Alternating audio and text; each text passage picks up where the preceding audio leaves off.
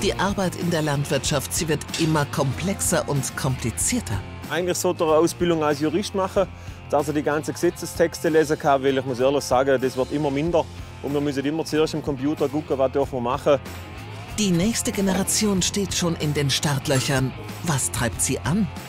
Landwirtschaft ist Leidenschaft. Entweder du machst es mit Bock dahinter oder du kannst es sein lassen und kannst in die Industrie oder ins Büro gehen. Die Landwirte der Zukunft müssen unheimlich viel wissen. Er muss sowohl Kaufmann sein, er muss sich mit Chemie auskennen, er muss im Prinzip das Wetter kennen, er muss eigentlich alles können. Was heißt es, heute einen Bauernhof zu haben? Und wie wird es in 5 oder 10 Jahren sein? Knochenjob Landwirtschaft zwischen Hofsterben und Nachfolgesuche.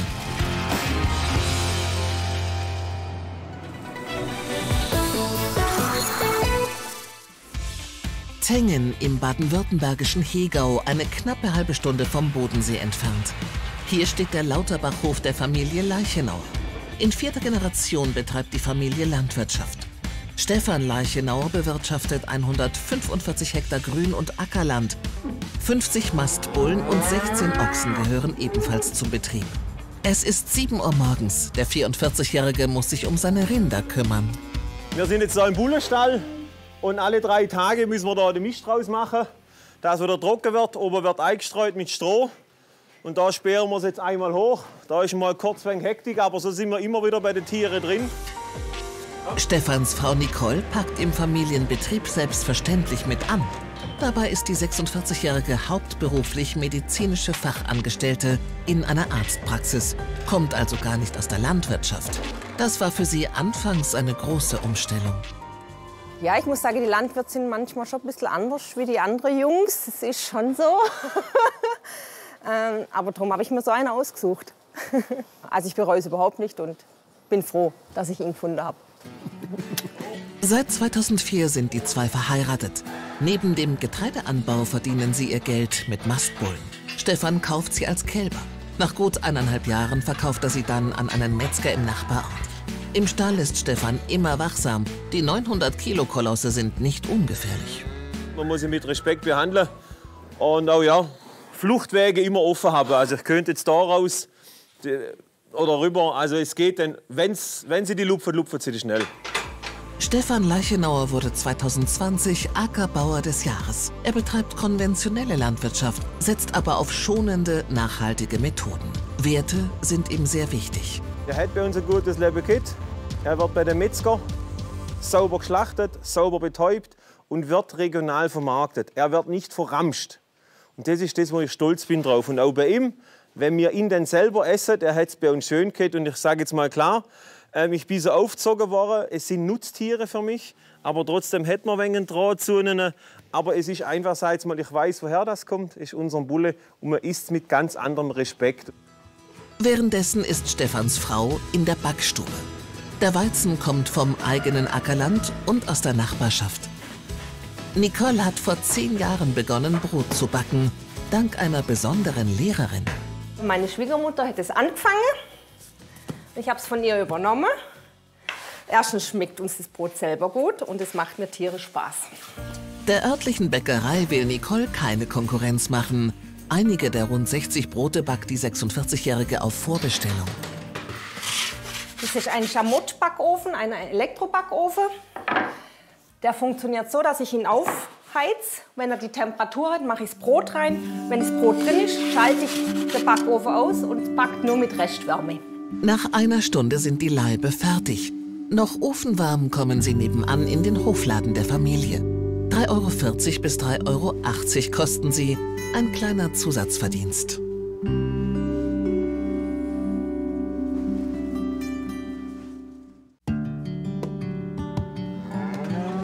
Trotz größter Leidenschaft, die Branche steckt in der Krise.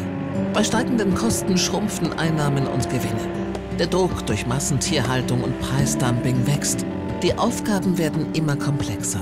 Ich bin kein Bauer, sage ich ehrlich. Ich bin Landwirt, ich bin Unternehmer. Wir leiten ein Familienunternehmen. Ich sage immer, wir haben 50 Mitarbeiter, wenn ich das so sehe, und die müssen gemanagt sein. Und unser Unternehmen ist wirklich so groß, ich sage ehrlich, ohne Handy, ohne Computer könnte ich den ganzen Hof nicht machen. Ein Schlepper ist so digitalisiert, dass er selber lenkt.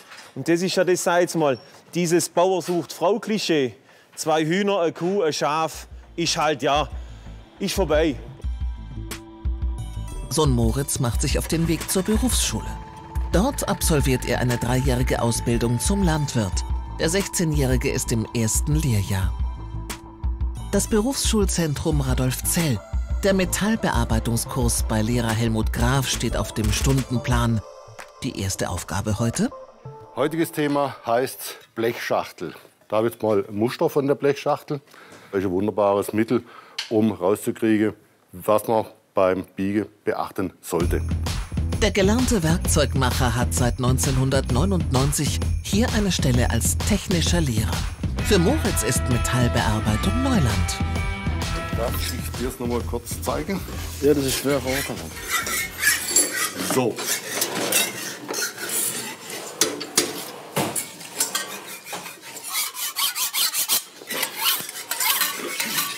Und passt. Hast du gesehen, was ich anders mache? Wir haben es weiter oben gemacht und, Genau. haben das Und dann eben steilere. schön mit 45 Grad. Bitte schön. Landwirtschaft ist eigentlich so der Beruf, wo man eigentlich von allem was braucht. Und ich muss auch meine Landwirtschaft irgendwann mal wie ein Stück Eisen zurechtrichten, wenn mir was kaputt geht. Das muss ich auch können. Landwirtschaft ist einer der vielseitigsten Berufe auf der Welt. In dem aber immer weniger Menschen arbeiten. 2020 gab es in der Landwirtschaft noch 938.000 Arbeitskräfte. 1991 waren es noch knapp 1,9 Millionen. Das macht einen Verlust von etwa 50%. Auch das ein mögliches Indiz dafür, dass der Beruf des Landwirts immer anspruchsvoller wird. Er muss sowohl Kaufmann sein, weil er muss ja schließlich auch rechnen können, damit er hinterher noch was verdient hat. Er muss sich mit Chemie auskennen, dass er weiß, welche Spritzmittel und sonstige Sachen er hat. Er muss im Prinzip das Wetter kennen, er muss eigentlich alles können. Er muss Tierhaltung noch können, er muss von der Pflanze wissen, was los ist. Also die Bandbreite ist extrem breit. Während Moritz in der Schule ist, bereitet Vater Stefan alles für den Nachmittag vor. Heute will er Dinkel aussäen. Das ist unsere Sämaschine, da säen wir das Getreide. Und jetzt tue ich die Sämaschine abdrehen, nennt sich das. Also ich stelle sie ein für die Saatmenge, die mir pro Hektar sät. Ich möchte 180 Kilo Dinkel aufs Hektar säen und das tue ich jetzt abdrehen. Ein Landwirt muss kalkulieren können. Und das wiege ich jetzt auf einer Waage und dann kann ich das hochrechnen und dann weiß ich, ein Ar, das Komma versetzen, weiß ich auf dem Hektar säen. Verrechnen ist schlecht für die Ernte und den Geldbeutel. Es gibt für alles eine Formel, die muss ich im Kopf haben. Das ist ja das, was ich mit Moritz jetzt gerade immer lerne. Das lernt er in der Schule. Weil so ein Sack Saatgut, der kostet ja auch Geld. Und wenn ich zu viel sähe, also wenn das Getreide zu dick ist blöd, kostet mehr. Und wenn es zu dünn ist, habe ich wieder weniger Ertrag. Stefan wirtschaftet konventionell, setzt aber auch Methoden aus dem Biolandbau ein. Eine sogenannte Hybridlandwirtschaft. Der 44-Jährige benötigt so rund 30% weniger Pflanzenschutzmittel auf seinem Hof. Zurück an der Berufsschule in Radolfzell. Hier werden angehende Landwirte in unterschiedlichsten Bereichen ausgebildet, zum Beispiel in der Metallbearbeitung. Aber jetzt muss ich mal noch eingreifen. Ich habe hier das kleine grüne Monsterkolz, den Faltlobe. Den Faltlobe nehme ich jetzt nämlich, damit meine Hände in Sicherheit sind. Sprich aus dem Gefahrenbereich raus, spanne so ein und meine Finger sind jetzt weit weg. Die Lage der Landwirtschaft ist alles andere als rosig. Gab es 2020 knapp 263.000 Bauernhöfe, so waren es 10 Jahre zuvor noch gut 299.000. Das sind rund 36.000 Höfe weniger. An der Schule ist beim Nachwuchs aber ein leicht entgegengesetzter Trend zu spüren. Es ist faszinierend. Auf der einen Seite sterben immer mehr Höfe, auf der anderen Seite nimmt die Anzahl unserer Schüler hier seit Jahren kontinuierlich zu. Und wir sind jetzt auf einem absoluten Höchststand von 24 Schülern. Für den landwirtschaftlichen Beruf interessieren sich auch immer mehr Mädchen. In den letzten 15 Jahren waren nur 1 bis 2 Schülerinnen in jeder Klasse der Berufsschule Radolfzell. Heute sind es 4. Froni Bosch ist eine von ihnen. Ich habe ein Praktikum gemacht auf einem Hof und da hat es mir eigentlich relativ gut gefallen. Und dann habe ich gedacht, ja, dann probiere ich es mal, weil der Beruf ja vielfältig ist. Und ein Beruf führen, wo ich im Büro sitze oder so, das wäre nichts für mich. Für Moritz auch nicht. Er ist mit seiner Blechbearbeitung in den letzten Zügen. Welche Note wird er dafür wohl bekommen? Ein Zweier muss es sein. Vermutlich hat er nicht aufgepasst beim Anreißen, die 15 mm, und dadurch ist die Schachtel ein bisschen zu breit war. Aber man muss ja schließlich auch noch was wissen, wie man es besser machen kann. Warum muss Moritz das alles lernen? Die Antwort lautet, auf dem Hof kann immer mal etwas kaputt gehen. Und dann sind sie eben in der Lage, auf ihrem Hof auch mal bestimmte kleinere Arbeiten selber zu machen. Weil Mechaniker kriegt man für sowas nicht in der Zeit, wo ein Landwirt das braucht. Weil wenn was kaputt ist beim Landwirt, muss es gleich gemacht werden und nicht erst 2 Wochen später. Währenddessen bei Vater Stefan auf dem Feld. Der steinige Boden hier im Dreiländereck zwischen Deutschland, Österreich und der Schweiz ist eine Hinterlassenschaft der Vulkane, die vor 15 Millionen Jahren entstanden sind.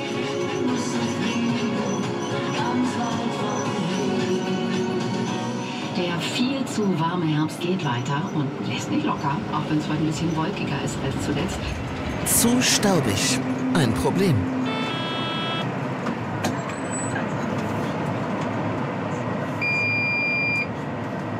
Nichts geht mehr. Was ist passiert? Nee, ich komme gleich. Bei mir hätte es gerade einen Fehler, zeigt es mir gerade an am Schlepper.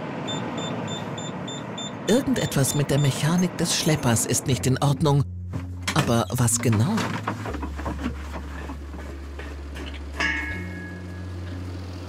Weiß nicht, der Schlepper hebt die Maschinennummer an.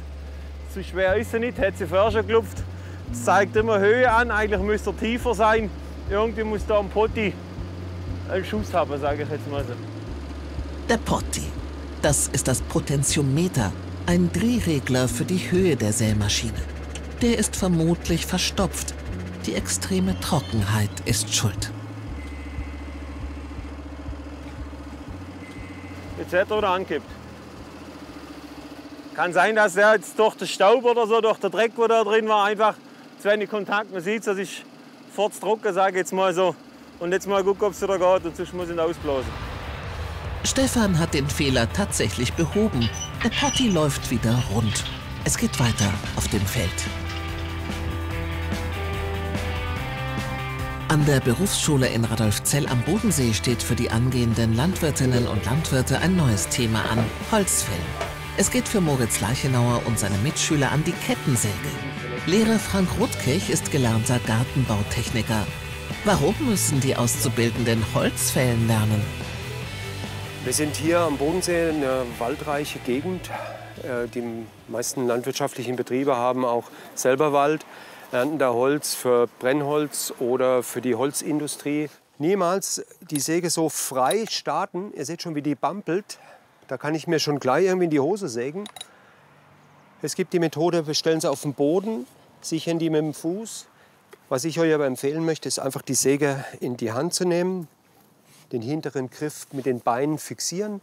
So habe ich ergonomisch eine sehr gute Ausgangsposition und kann die Säge so gut anwerfen. Moritz darf als erster probieren.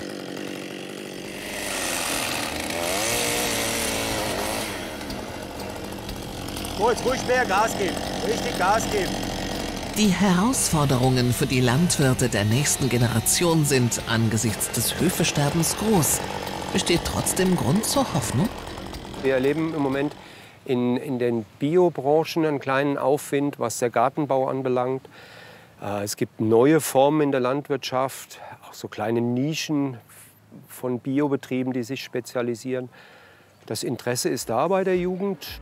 Vielleicht auch, weil Landwirtschaft so ungemein vielfältig ist. So stehen als nächstes Gartenbau und Pflanzenkunde auf dem Stundenplan. Lehrer und Landwirtschaftsmeister Matthias Bröcheler war früher selbst Tierschüler. Ganz grundsätzlich ist es wichtig, dass der Landwirt noch unterscheiden kann, was habe ich für einen Boden auf dem Acker. Ist ein Lehmboden, ist ein Tonboden, ist ein Sandboden. Das tut einfach meine Bearbeitungsstrategie verändern.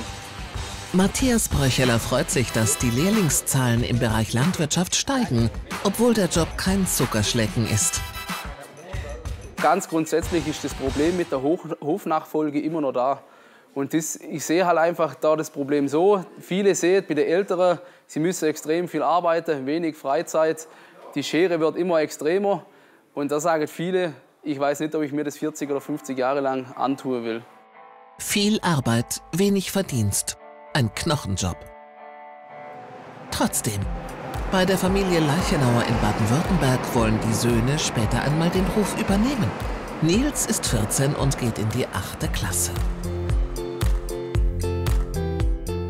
Und wie war's? Langweilig. Langweilig wie immer, das ist schlecht.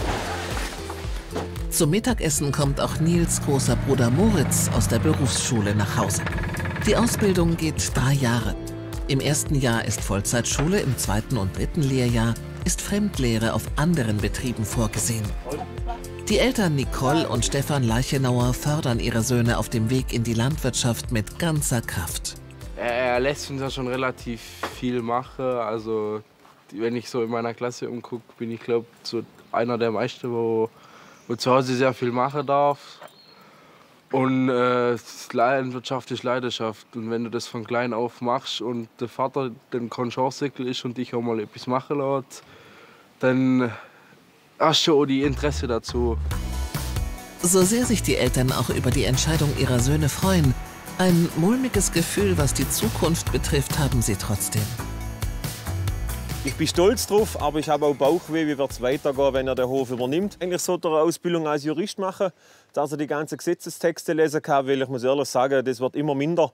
Und wir müssen immer zuerst im Computer gucken, was dürfen wir machen, weil die ganzen Gesetzestexte, die kommen, die zu lesen, ist wahnsinnig. Also wir haben jetzt wieder eine neue Agrarreform und da bin ich wirklich mal 3 Stunden dran gesessen, bis ich das kapiert habe, was die überhaupt von mir wollen. Der Kampf mit Vorschriften und der Bürokratie raubt vielen Landwirten den Nerv. Es ist Nachmittag auf dem Hof der Familie Leichenauer.